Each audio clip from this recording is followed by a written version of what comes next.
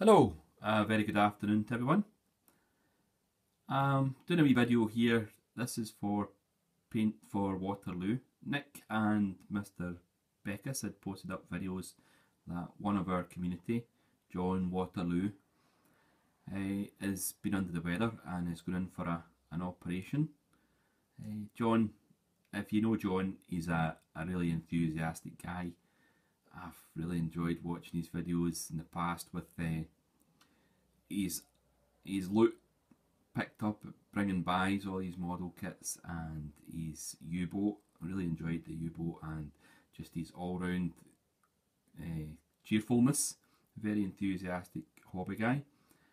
Now, the guys are saying do something you don't normally do. Well, I don't usually do 28mm Napoleonic, and John, because you're obviously a Napoleonic fan with the Waterloo name, I'm going to paint some Prussian artillery for Waterloo.